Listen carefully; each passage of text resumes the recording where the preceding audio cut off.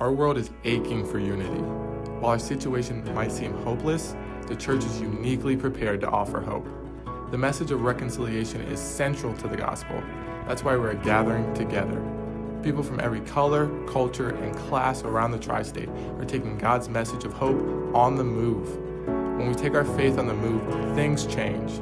Waters are parted, walls fall down, and healing takes place. God is calling us to take a step towards justice. Join us for the Unified Cincy Prayer Walk, July 11th at 10 a.m.